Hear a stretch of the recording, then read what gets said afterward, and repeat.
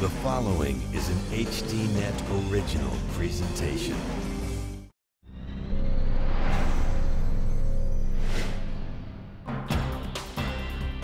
Tonight, gas pains. The price at the pump is being pushed to record highs. Some say with a lot of help from Wall Street. There's an enormous amount of money going into these markets from investment pools, large institutional investors, that has transformed these markets to a sort of full-fledged casino. Also, ready or not, here they come. The era of the electric car is here, with a jump start from Uncle Sam. The federal government in programs like this are accomplishing two goals. A strategic goal of getting off of oil and also accomplishing a secondary goal, which is to get people to work. And the most valuable horn of Africa, rhinos, slaughtered because of a medical myth.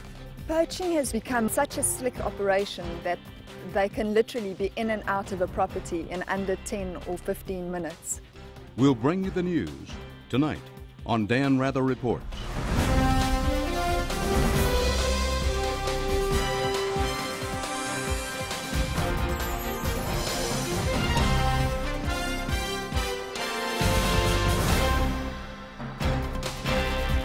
Good evening. Tonight, an investigation into the soaring price at the pump. According to the latest government estimates, an average family will pay $337 more this summer than last for gasoline. So why the big jump? Don't blame supply and demand. There's plenty of oil. And you can't blame tensions in North Africa or the Middle East. The oil is still flowing. But some analysts believe you can blame it, at least in part, on one of the hottest ways to make big money on Wall Street, commodities trading.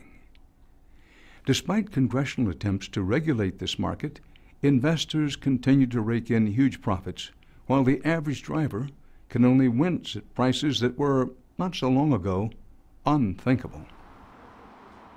There's nothing subtle about the price of gasoline. The signs are everywhere. You can't miss them. And lately, when you fill up, the spin of the price gauge is enough to make you dizzy and light in the wallet. I'm noting everything I spend because I know now I have to budget a lot more for gas. I used to fill this up for $5, now it's 15. I watch my gas tank more when I drive and dread coming to the gas station more now that gas prices are soaring. Prices are nearing an all-time high. A gallon costs $1 more than it did last year, and a full tank can cost you more than a C-note. You know, listening to different things on the news and reading the papers, it's not intended to go down anytime soon, so that's concerning more than anything. It's just, you know, how far are they going to go, I guess is the bigger question. Commodities exist to be consumed, to be used. Michael Masters is a hedge fund manager who's made a name for himself, criticizing what he insists is excessive oil speculation on the commodities markets, which he says is a factor behind today's gasoline spike. I'm no economist, but I thought, and I think a lot of people think, that the market is driven by supply and demand. Well, the reality is the markets are driven in part by supply and demand, but they're also driven by the supply and demand of speculators. And there's been an enormous influx of new kinds of speculators into these markets with a lot of dollars. Oil is bought and sold on trading floors all over the world, such as this one at the New York Mercantile Exchange. And it's not just oil. It's all kinds of commodities, from metals to livestock to crops. It used to be that most of the people making trades either owned or needed the products. But now, most are speculators who don't really want to own the cotton, wheat, or oil. They're betting on the price to make money. And Masters says recently their numbers have grown significantly. Speculators today have about 70% of the open interest in the commodity markets. 10 years ago, they controlled roughly 30% of the market. I think your argument, correct me if I'm wrong, is contributed quite a bit to the rising price of oil. Well, that's right. I mean, money ultimately moves markets. One could make the analogy that it's just like having a house where one person shows up to buy your house, there's one price. But if 6 people show up to buy your house, there's another price. And so the more participants you have in a market, you can definitely change the market. Most economists agree that some speculation brings stability to commodities markets. For example, speculators help farmers and consumers lock in a price for something like corn, protecting against extreme price swings from a poor harvest or oversupply. But Masters says that a recent surge in speculation has thrown the oil market out of balance, making prices at the pump rise and fall at the whim of Wall Street. There's an enormous amount of money going into these markets from investment pools, large institutional investors, that has changed these markets from sort of a backwater to a sort of full-fledged casino. Now, are the big Wall Street players, Goldman Sachs, go down the line, are they in this? Of course, they're central to the story because they're the financial intermediaries behind the scenes, and the more they can promote commodities to institutional investors, the higher they can effectively drive the price. Over the past decade, Goldman Sachs and other Wall Street firms have promoted commodities futures like oil to investors as an alternative to stocks and bonds.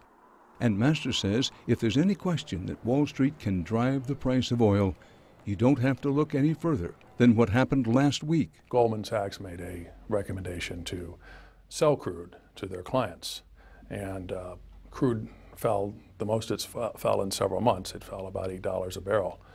And what's more interesting is the price fell without any supply and demand changes. There was no change. It was all among the speculators. There was no change in Libya. There was no change anywhere else in those 2 days. But Goldman Sachs' sell recommendation had a significant amount, caused a significant amount of selling. Did we discover more oil? Did people stop driving? I mean, a major financial entity speculates that it's going to go down, and the price drops. Congressman Barney Frank is the co-author of last year's landmark financial reform bill that bears his name. Among the hundreds of new regulations in the Dodd-Frank law is a provision that requires federal regulators to restrict how much money speculators can pour into the oil market. We did this because it is clear to us that speculation in commodities, particularly oil at this point, is a factor, not the major factor, but a factor in driving up prices. New government numbers released just last week estimate excessive speculation costs Americans an additional $8 to $16 every time they fill up.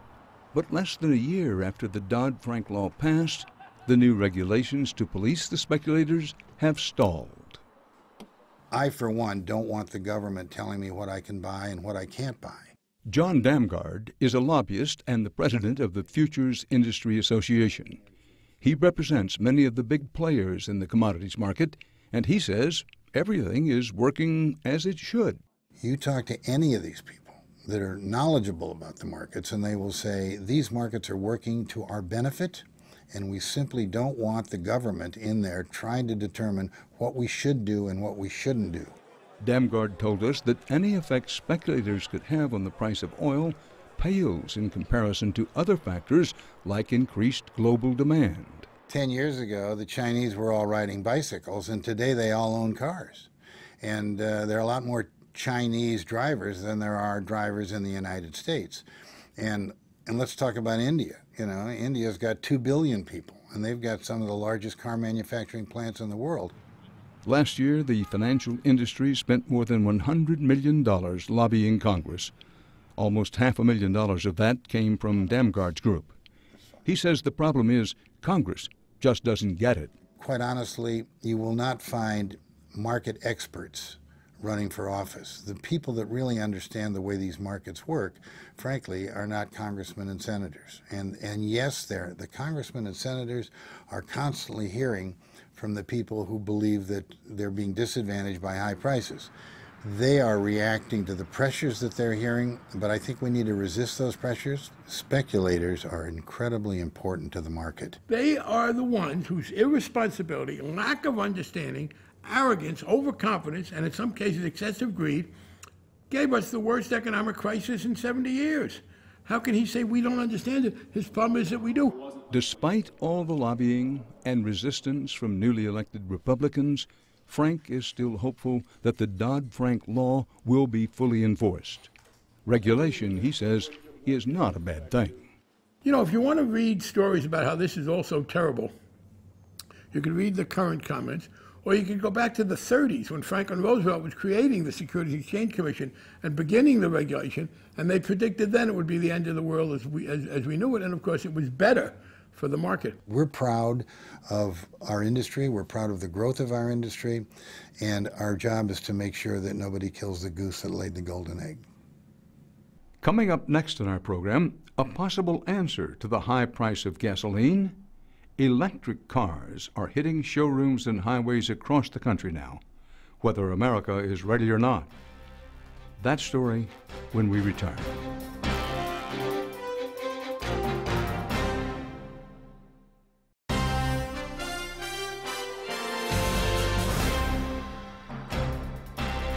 Welcome back. Tonight, we've given you a look at the high price at the gasoline pump. Whether that's the fault of speculators or just the law of supply and demand, we're being reminded once again that the American economy remains vulnerable to the volatile price of oil. Ever since the oil shocks of the 1970s, Americans have been at the mercy of big oil. The last 8 presidents have called for building vehicles that run on a fuel other than gasoline. But all that was mostly talk until now. For the first time, cars are actually popping up in showrooms across the country that could free Americans from the grip of gasoline. There are many who say electric vehicles are the answer to our dependence on foreign oil and global warming. But are we, as consumers and as a country, ready? Modern America was built around the automobile. It's how most of us go to work. It takes us to the store and to the movies, to school and soccer practices. It's been more than 100 years since the Model T took the automobile mainstream and launched America into a love affair that is still going strong.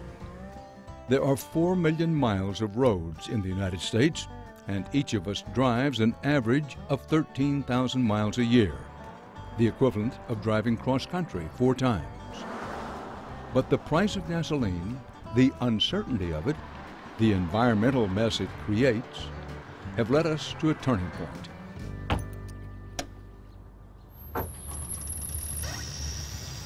Ready or not, a revolution is coming down the pike. Down in that sea of gas guzzlers are a few pioneers. Drivers like Mindy Kimball are making a small contribution in a very small car. When people look at me on the highway, it's kind of fun, and people wave at me and I wave back. She's behind the wheel of a car that is all electric. I have not had to change my daily routine almost at all. I've actually saved a little bit of time because I don't make that weekly trip to the gas station, and it's been wonderful. Mindy Kimball is the country's first owner of an electric smart car, a division of Mercedes-Benz. The smart car is part of a class of new vehicles powered not at a pump, but by a plug. So you ready for the Pinewood Derby? Yeah. Kimball is a major in the U.S. Army, and about a year ago, while flying home from her deployment in Iraq, she had an epiphany when she saw all the oil platforms in the Persian Gulf. It just really hit home for me how much oil we get from that area, how much fossil fuel we use, and how little of it that we have for the future. So this is your car, huh? Mm-hmm. You're all set. Kimball decided that as soon as she returned to the U.S., she would put her name on waiting lists at all the electric car dealerships near her home in suburban Washington, D.C. You want to give me a high five? I saw that it had a lithium-ion battery. Nice. That's a good battery. I have no idea what that means, but I'm pretty sure it's pretty cool. It's pretty good, yeah. With my gas-powered car, I was spending about $45 a week to fill it up with gas. And now that I have the electric, I'm spending about $5 a week on electricity. So it's about 1/8 of what I spent before for my commute, to power my commute. Over the next year, more and more Americans will be likely getting into electric cars. Two reasons the atmosphere at the Detroit Auto Show is electric. Ford rolling out an all-electric version of its Focus sedan. It could be the new gold standard for fuel efficiency. The buzz is everywhere. Automakers from around the world are rushing out with their own electric models. From the magazines, to the billboards, to the auto shows, to the TV ads. The Volt only needs about $1.50 worth of charge a day.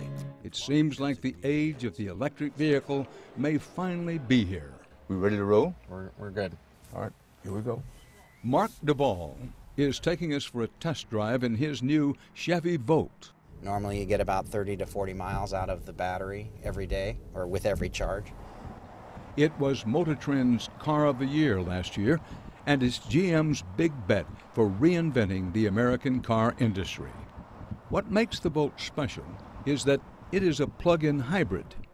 After driving the first 40 or so miles on electricity, it switches over to a backup gas-powered engine that extends the range beyond 300 miles. But our story tonight isn't only about the latest, niftiest electric car. You see, while you've been paying at the pump the last few years, people like Mark Duvall have been laying the groundwork for American drivers to seamlessly switch from gas to electric. Before last December, you couldn't buy a car that didn't run on gasoline or diesel. You really couldn't do it. And now you have that choice. If enough consumers make that choice, the vehicles will be there. If they don't, they won't. It's a simple market economics. Duvall has a PhD in mechanical engineering and has been tinkering around with electric car technology for years. In grad school, he even retrofitted a Chevy Suburban with an electric engine. He now is a leader at the Electric Power Research Institute in Palo Alto, California.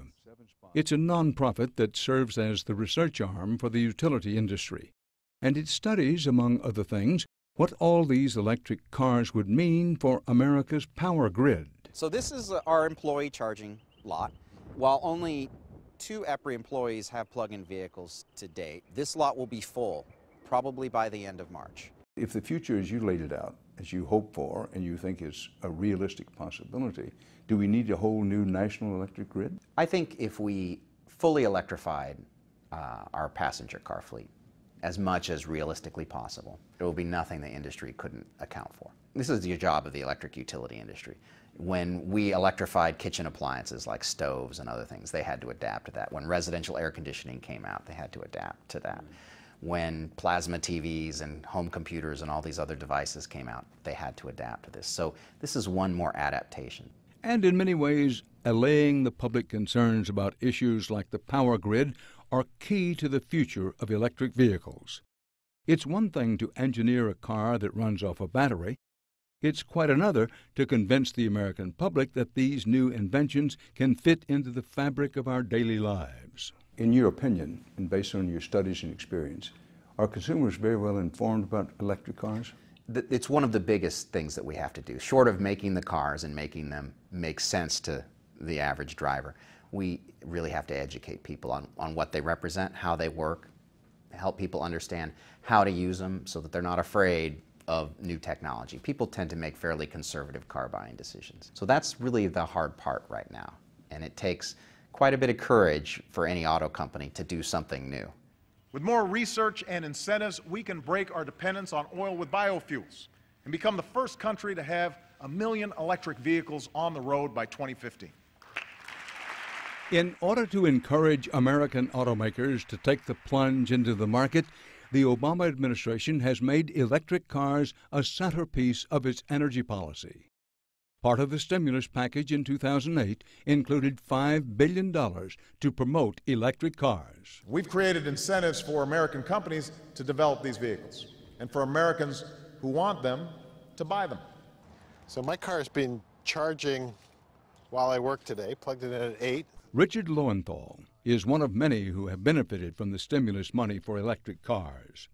He got a $15 million grant to grow his fledgling battery charging business. And he thinks these investments are paying off. The federal government in programs like this are accomplishing 2 goals. A strategic goal of getting off of oil, and they're also accomplishing a secondary goal, which is to get people to work.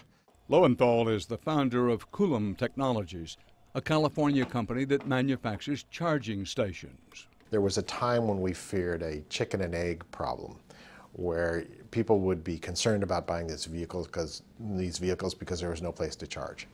So Lowenthal is taking on that challenge. He now employs over 100 people who are busy designing and improving what could soon be your next fuel pump. You can plug electric cars into your home outlet, but a full charge will take up to 10 hours. Install one of these 220-volt charging stations, and that time is cut in half. Or you can top off your tank, as a manner of speaking, at a public charging station. We got the final station number. And what makes Coulomb's charging stations unique is that every one of them is connected to a cellular network. This will connect to an account that has a credit card attached to it, and it debits from my credit card when I charge my vehicle. Customers can simply swipe a special passkey or credit card to pay for their fuel, just like a modern-day gasoline station. There are signs across the country that Lowenthal's technology is taking off, from the Big Apple to San Francisco to this Buffalo Wild Wings restaurant in Florida. Here at Buffalo Wild Wings, our guests come in for usually for sporting events that last a few hours, and it's a good opportunity to charge up their car. Can you envision the time when we have as many electric car charging stations as we have gasoline stations? Well, that'll happen actually probably a lot quicker than we think. Yeah, that could happen in the next 5 to 10 years. But even if Americans are sold on switching to electric cars that quickly, supporters of the American electric car industry worry that other countries are already ahead of us. Take lithium-ion batteries, the heart of today's electric cars. 95% of them are currently produced in Japan, Korea, and China. That's right, 95%. But the Obama administration has spent billions of tax dollars trying to ensure that the cars of the future would be fueled by technology made in the USA. And the White House is sending out high-level officials like Energy Secretary Stephen Chu to underscore that charge. Under no circumstances should the United States cede manufacturing, especially high-tech manufacturing, to any other country in the world. And thanks to stimulus funds, some of those Asian manufacturing jobs are now starting to return to American shores, even to the state whose economy was powered for so long by the internal combustion engine. We've hired over 500 people in Michigan to date to support this build-out. We'll be around 1,000 people by the end of the year, and we'll have several thousand in place over the next couple of years. So, Jason Forcier is a vice president at A123, an American battery company with a factory in Livonia, Michigan. Here they produce lithium-ion batteries for many electric vehicles that are just beginning to appear on the market, like this high-end car called the Fisker Karma. A123 previously outsourced all of its manufacturing to Asia, but a $250 million stimulus grant, along with $100 million in tax credits from the state of Michigan, made it cost-effective to open up shop here. And Forcier says it's fitting because the technology pioneered in the United States is now finally benefiting American workers. you saw the start of a typical cycle. The technology was developed here in the U.S. Our technology was developed at MIT, like a lot of technology is developed. And it was then scaled up in Asia from a manufacturing perspective because it's cheaper to do manufacturing there. I think the positive thing that the U.S. did is they recognized this shift was happening and they stepped in to help promote the battery industry in the United States. Even in the politically charged atmosphere of Washington, D.C., electric cars enjoy bipartisan support. But some question whether all this investment of tax dollars is money well spent if the goal is to rebuild the U.S. economy. I think it's misguided to think that this will be a net job creator because you'll be trying to put people in more expensive cars. Dr. Margot Thorning is chief economist at the American Council for Capital Formation, a conservative think tank in Washington. She's been studying the budding electric car industry for years, and she thinks that expensive electric cars do not make good business sense. The average gasoline-powered car sells for $22,000. The average electric vehicle is $33,000 to around $45,000. I think gasoline prices would have to be much higher before people will, be willing to make that kind of investment. The Obama administration disagrees. It believes that with some financial support, drivers will be willing to park their gas-powered cars for good. So the government is offering the first 200,000 electric car buyers a $7,500 tax credit. Thorning thinks this is a bad bet. Once consumers understand the very short range of these cars and the fact that they're costing between 30 to 50% more than a gasoline-powered car, I think the consumer sentiment for these cars may fade. Well, are you not suggesting that as taxpayers we haven't gotten our money's worth? That's exactly my point. When Congress is struggling to reduce the federal deficit, when you realize that the federal government has spent $35 billion of our taxpayer dollars since 2007 on this enterprise, that seems to me a clear case where we might be able to cut back without reducing welfare. And she says that the impact electric cars will have on the environment is overhyped. After all, she says, you have to get electricity from somewhere. Half of all U.S. electricity is generated by coal-fired plants. So if everyone's going home at night and plugging in an electric vehicle, we're going to be using more coal and adding to CO2 and other pollutants in the atmosphere. So it's probably not a net plus. It probably would not overall reduce greenhouse gas emissions. Environmentally, true or untrue, the electric car is better than the gasoline combustion engine. We've done extensive research in this area, and we believe that the net effect is almost overwhelmingly positive in favor of electric vehicles. And Mark Duvall says he has the data to prove it. In 2007, his organization joined with the National Resources Defense Council to study the environmental effects of electric cars. They found that even if coal is the electricity source, greenhouse gas emissions from electric vehicles are up to 34% lower than from conventional cars. But the environment is only one of many factors driving global investment in electric vehicles. While America is just getting behind the wheel, other countries are already hitting the gas. China is building an entire electric vehicle industry. Europe is very gung-ho on the electric vehicle industry. South America has some of the most successful alternative fuel programs in the world today. And Brazil, for example. Yes, exactly. And they're getting very interested in electric vehicles. And Duvall says that the global competition to dominate this lucrative market is only heating up. We just completed one very long race, which was to develop technology suitable to put into the hands of the everyday consumer. And it's the start of another much longer race, which is to really transform the way we drive from petroleum-dependent transportation to giving people options to drive entirely or primarily on electricity as their fuel of choice.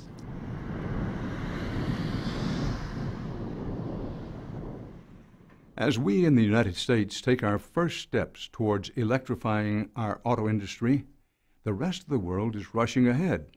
The European Commission recently announced there will be no gasoline-powered cars allowed in European cities, none, after 2050. And the Chinese government says they will invest whatever it takes to become the global leader in electric vehicles, including plans to produce 100 million electric vehicles every year by 2020. It's a battle for the future of transportation, and we'll be watching. When we come back, we take you to Africa and an investigation into the slaughter of animals based on an internet rumor halfway around the globe. That story after these messages.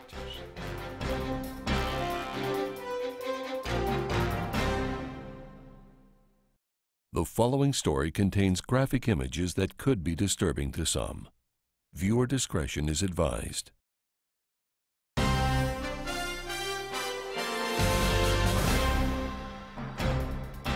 And now the story of an animal that's being slaughtered, all because of a myth.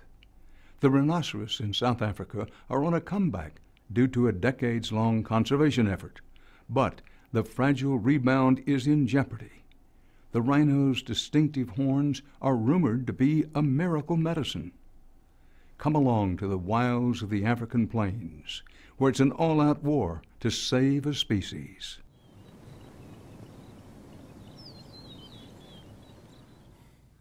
This idyllic and protected place is an hour outside of Johannesburg, South Africa. And then you're going to leave the calves with them for a while? It's an animal reserve owned by Lorinda Hearn and her father Ed. 25 years ago, he turned the property into a sanctuary where his children and tourists could get close up with some of the most remarkable creatures on Earth. There are hundreds of animals here, but it's Lorinda's small herd of rhinos that hold a special place in her heart. These beasts, which can weigh up to 3 tons, are a leftover from prehistoric times. With a thick, armor-like skin and impressive horns, they look indestructible. But Hearn says they are one of the most vulnerable creatures in Africa today. Buma is much more scared to come to humans. He associated humans with what had happened to his mother, and he had a terrible fear. For the past 2 years, Lorinda has been hand-rearing 2 orphaned baby rhinos. They were brought to Hearn's reserve when their mothers were slain by poachers. Just 2 of the many victims of the heartless slaughter sweeping South Africa. Rhinos butchered for their horns. The sad thing with the current poaching situation is that now, with the crazy prices that horns are selling for, a rhino is unfortunately worth more dead than it is alive.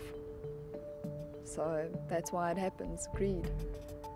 A rhino horn is worth hundreds of thousands of dollars on the black market, and that is driving people to do the unthinkable. Steal the horns right off the heads of these endangered rhinos. We had a poaching incident on the reserve in May 2010. It was a shock, but it was almost as though it was expected. With the poaching situation as it is now, it was really only a matter of time before it happened.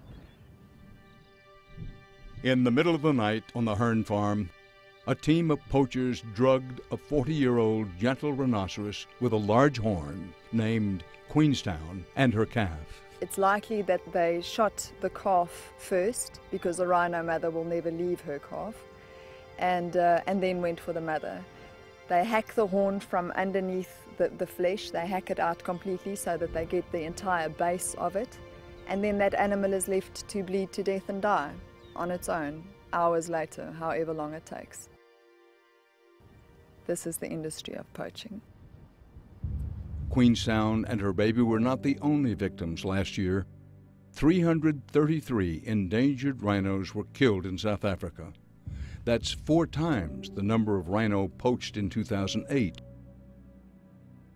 For decades, rhino horn poaching has been a chronic but low-level crime in Africa, fueled mostly by demand from Asia, where it is believed to lower fever. But Hearn says poaching now has evolved into an illegal racket. Poaching has changed, I think, from being a localized problem where maybe one person would go in on foot with a rifle, they would take out one rhino and they would go. It's become much more organized, and it's such a slick operation that they can literally be in and out of a property in under 10 or 15 minutes. And just days later, the horns are smuggled halfway around the world, where rhino horns are seen as the gift of life.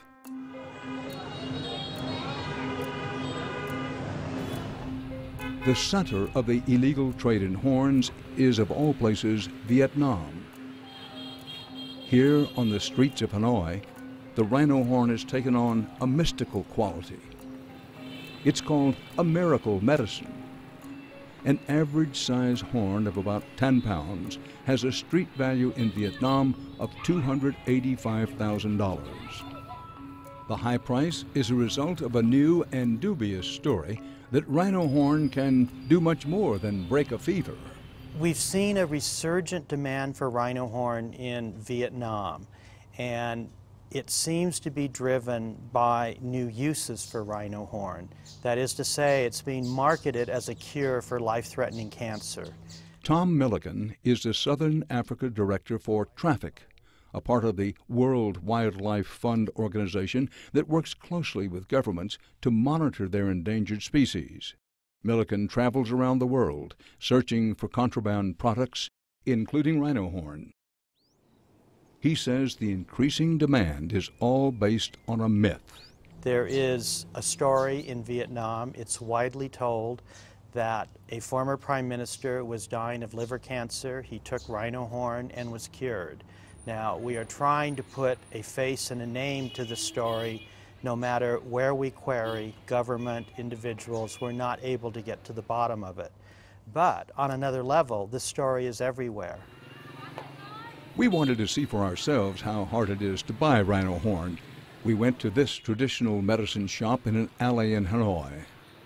We asked the pharmacist if he knew where we could find rhino horn. Có sừng tê giác nhưng mà bốc thuốc vào thì chưa bốc, tức là có. Muốn xem thì tôi lấy cho xem. To our surprise, he opened a cabinet where he had locked away a rhino horn. Thì chẻ ra, xong rồi về cho họ mài uống. Sừng tê giác là một loại thuốc quý hiếm, thường xuyên thì cũng dùng tới, là chỉ có những người nào nhiều tiền thì mới dùng được thôi. The pharmacist told us he sells an ounce of horn for about $500. In the traditional literature going back centuries in Asia, rhino horn was used to reduce fever. It's not going to cure you of lung cancer. Rhinos used to live in large numbers in Southeast Asia, but they've been hunted to extinction in Vietnam, so a new source had to be found. And about the same time the cancer myth began circulating in Vietnam, some very unlikely sport hunters started turning up in South Africa, Vietnamese. Some of these new hunters seemed unfamiliar with rifles and needed help to hold their guns, but they were paying hundreds of thousands of dollars to shoot a rhino. Milliken says the hunters were not interested in the hunting experience. They were after the trophy prize, the horns. But few of these horns were destined for the trophy cases. They were all going into illegal trade. They were being brought into Vietnam without being declared. You know, probably within a few hours it's on the internet for sale or it's going through some channel. And the smuggling reached to the highest levels. Government employees were caught red-handed. This video, taken by a news crew, shows a Vietnamese embassy staffer in Pretoria, South Africa, buying rhino horn out of the trunk of a car right in front of the embassy. The woman was recalled to Hanoi after this video aired, and a man with ties to the Vietnamese embassy invoked diplomatic immunity to avoid charges when he was caught trying to buy rhino horns. When Milliken alerted the South African government to how the Vietnamese were abusing their hunting industry, the South Africans quickly issued new restrictions limiting the number of rhino hunts. Overnight, many professional hunters in South Africa watched a very lucrative client base disappear, and the Vietnamese saw their rhino horn supply get choked down. But the new regulations may have backfired. The minute that South Africa tightened up their sport hunting regulations, then we started to see illegal poaching just start to take off in this country. And so by closing sort of a quasi-legitimate way to get horns, this has now just been replaced by rampant poaching. South African safari operators who were helping Vietnamese hunt the rhino are now illegally poaching rhino horns using sinister new methods.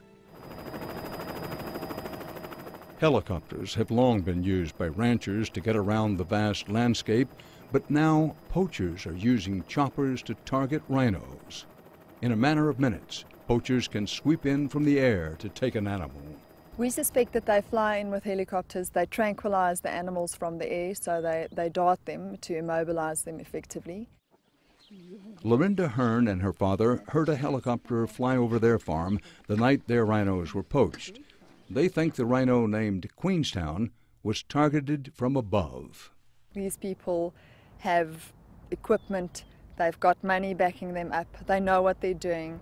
The way that we suspect it happens with helicopters and tranquilizers, you need to have professional vets involved, because those are the only people who can work with the tranquilizers and that have access to them. So it's definitely not the man on the street doing it. It's an organized crime. These new poaching methods are making it very hard to catch the poachers in the act. In some cases, suspected poachers have taped over the tail numbers to make it difficult to trace the helicopter. But in 2010, law enforcement had a big breakthrough. In September, 13 South Africans were arrested for suspected involvement in a rhino horn syndicate. They included Dawie Grunewald, a prosperous safari operator and international businessman, his wife, and several professional hunters and veterinarians. Lorinda Hearn thinks Grunewald may have had something to do with the death of her rhinos. She recognized his face in news reports. Some of the names mentioned and the faces that we saw were familiar to us. So we believe that it was people who had come, visited the reserve under the guise of being normal tourists, and had actually scoped out which animals they had wanted to poach. There are about 400 farmers like Lorinda Hearn raising and selling rhino in South Africa for the tourist and hunting trades, and their business is collapsing. No one wants to risk buying an animal with a target on its back. Live rhinos are worth 60% less now than just a few years ago. So some rhino owners are using desperate and controversial methods to keep the poachers away. You can cut a rhino's horn every 2 or 3 years. It's like your nails. You cut it off, it grows again. John Hume is one of the largest rhino owners in South Africa. He has hundreds of rhino on farms scattered across the country. He thinks he's found a solution to stop the rhino horn poaching by beating the poachers to the prize. It is relatively harmless. For me, it is worth dehorning the rhino because it's a deterrent to the poacher. It may be harmless, but it is anything but simple. A full team is mobilized to dehorn each rhino. It's a new dart, eh? Martine is Hume's full-time vet. She starts by loading a dart gun with a powerful drug. It's one of the most powerful drugs in the world. I think the most powerful. It's M99 and it's 10,000 times morphine. So one drop can kill a human, and I have to be very careful. It takes some time on Hume's vast property to track down the rhino they want to dehorn. That one, number 1 there. Eh? But once it's spotted, Martine wastes no time. Once the animal is knocked out, farmhands stabilize it while the rhino's horns are removed near the base. This may look painful, but it doesn't seem to bother the rhino too much. We've done everything now, so we can give the wake up. After the drug wears off, the animal is a little dazed, but before long is back on its feet. Hume regularly trims the horns on his rhino, and not one has been poached in 3 years. He says dehorning protects his animals, and he claims South Africa can have it both ways: save the rhino and sell the horn. If we produced horn and sold it legally, they would have less reason to deal with the poachers. If the horn trade were to become legal, Hume stands to make millions on the horns he's already cut off and stockpiled. We asked to see what he's accumulated so far. He refused, telling us it's too dangerous to keep the horns in any one location. He told us he has the horns stashed in safety deposit boxes at a number of different banks. Hume has hired a lawyer to petition the South African government to legalize the rhino horn trade.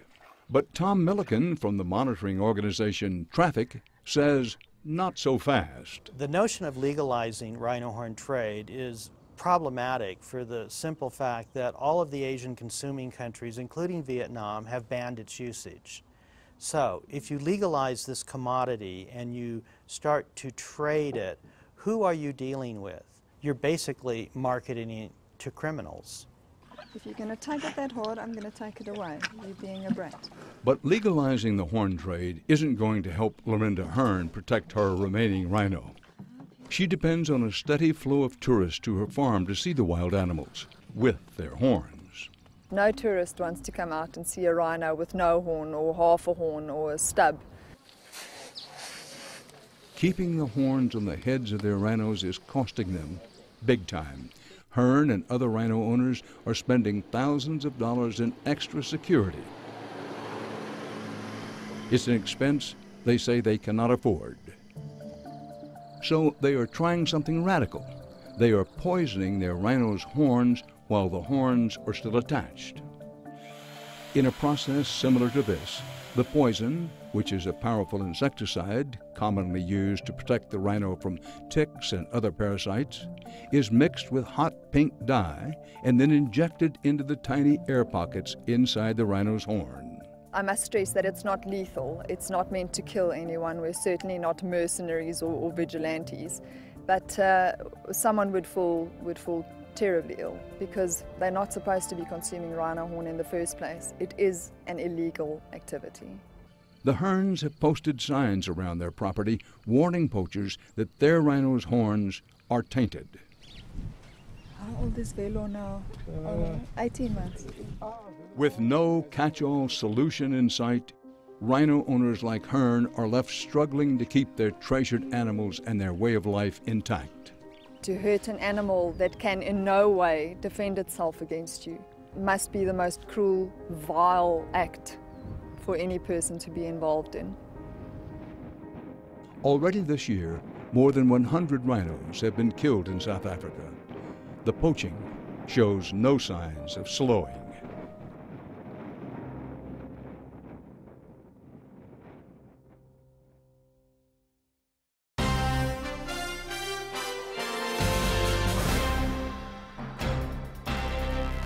Finally tonight, an update on one of our past reports. Last year, we investigated a method of drilling for natural gas known as hydraulic fracturing, or fracking. It's a process that has revolutionized the energy industry because it can be used to extract large amounts of natural gas from deposits across the United States, and the U.S. has a lot of natural gas. For years, environmentalists have questioned the safety of such drilling on our water supply. The gas industry has responded that there is no reason to worry. Well, a recent congressional report suggests that some in the fracking business have been using chemicals that are harmful to humans, including diesel fuel, which contains ingredients known to cause cancer. Some energy companies have released a list of chemicals they're using, but disclosure remains voluntary. In the meantime, the Environmental Protection Agency is conducting a national study about the risks of these chemicals to drinking water. Research results from the study are expected to be released in 2014.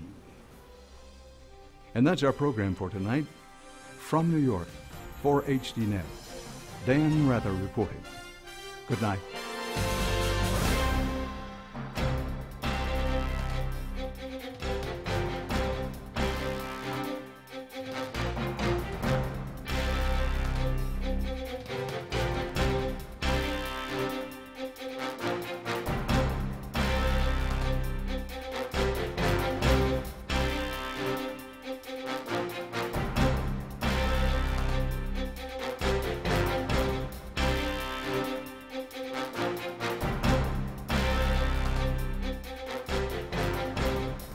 If you would like to add your name to an email list for information on upcoming programs, or if you would just like to send a question or comment, please email us at viewer@hd.net.